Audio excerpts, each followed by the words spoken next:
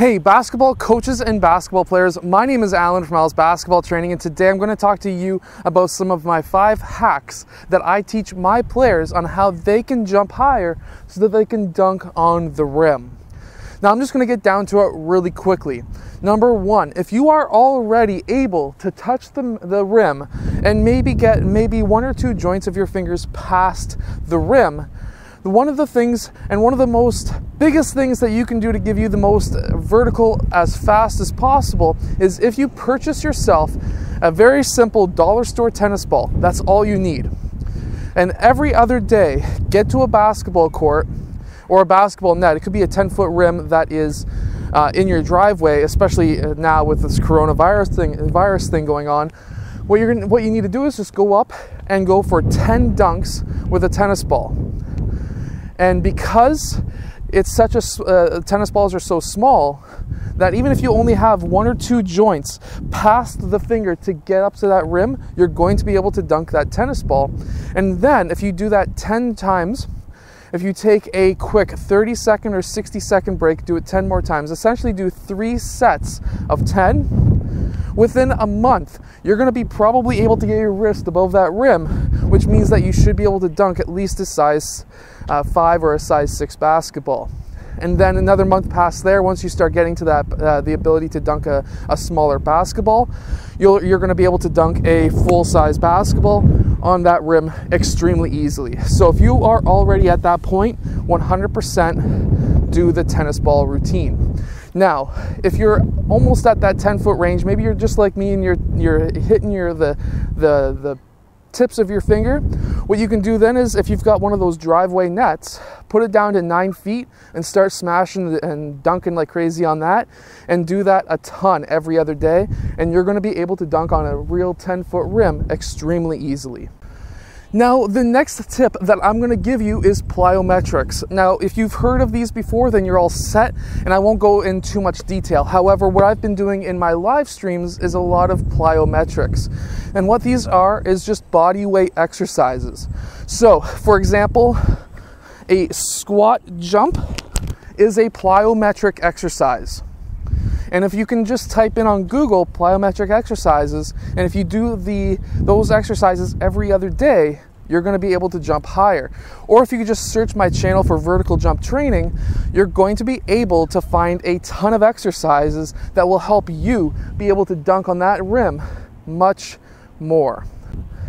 Now, my third tip that I'm going to give you today is lat raises. So if you get some dumbbells, lats are essentially on top of your shoulder. And what these do is they are momentum muscles. If you are going in for a dunk on the rim, you're going to be exploding up and using those lats. Also, your lower back is huge. And these are muscles that a lot of trainers and a lot of players just don't train. And I'm telling you today, these are things that you can work on and will get you an extra couple of inches so that you can actually dunk a ball much easier. The lower back muscle, as well as your core, is going to give you stability if you get hit in the air. But using lat raises, which is just getting dumbbells and lifting up to your shoulders and back down on the sides and then out in the front, that's going to allow you to be able to have that momentum. And then you can get a dumbbell. You can get your feet shoulder width apart, slightly bent, have a dumbbell in each hand or just one in the middle, and keep your shoulders back and just lift like that. And that will work that lower back as well as your hips. And this is going to allow you to jump higher to be able to dunk on that rim. Another exercise that you can do, or another thing that you can do, this is the 4th tip, is your stabilizer muscles. So, things like the rope training, where you're doing the squat with the rope and you're holding yourself back with a rope. If I remember, I will put a clip of me doing that right now. Now, if I don't, I'm sorry, but you can kind of look that up. But anyways, another stabilizer muscle exercise is BOSU balls, B-O-S-U balls. I'm going to be getting one of those very soon, maybe at the end of the summer. I don't have one right now. The one I had broke. And basically, they allow you to work on your stabilizer muscles in your legs and your hips.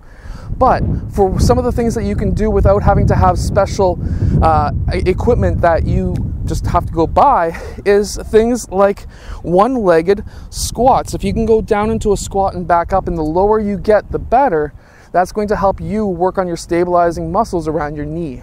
Now, my fifth hack that I'm going to give you today is one I've just briefly mentioned, which is your core and your lower back.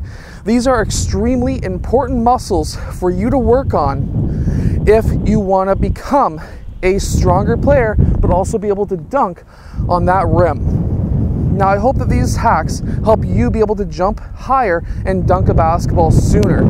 Anyways, I post videos twice a day. I'm starting to do a live stream every day at 1 p.m. Toronto time. So stay tuned for that, and I will see you guys again tomorrow for another twice a day, technically 3 a day basketball videos.